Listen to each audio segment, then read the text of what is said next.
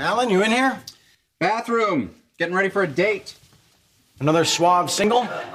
No, my free trial expired. Now I'm on JDate. Alan, we're not Jewish. Who cares? You should see these girls. Very hotsy-totsy. And the best part is, till my hair pills kick in, 2 birds with 1 stone. So, how can I help you?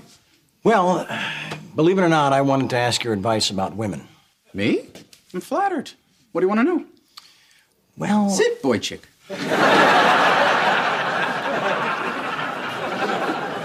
Okay, I'm having a little problem, satisfying Chelsea in the bedroom. Uh-huh. So I thought to myself, who knows more about not satisfying a woman than my brother Alan? That's a very unfair characterization, but not entirely inaccurate. Go on. My question is, how do you live with yourself? How do you wake up in the morning and not drag a straight razor across your throat? Well, that's not an easy question to answer. First of all, I don't own a straight razor.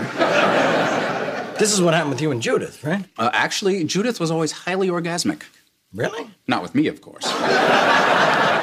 But as long as I didn't let the battery drawer get empty, she was one happy shiksa.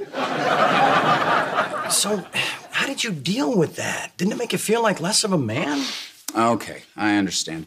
Your problem is your male ego is tied to your partner's sexual pleasure. Your self-esteem is almost entirely based on whether or not she achieves some level of physical satisfaction. Uh-huh. You gotta get past that.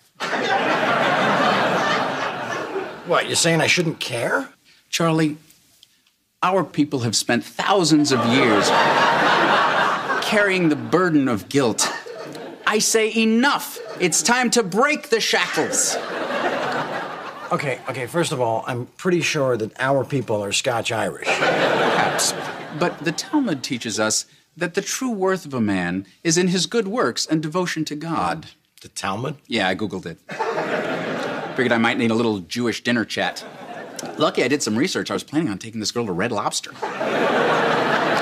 Meshuggah, right? I gotta go. Oh, listen, Jake's grounded for coming in late last night, so be a mensch and keep an eye on the little pisher, would you?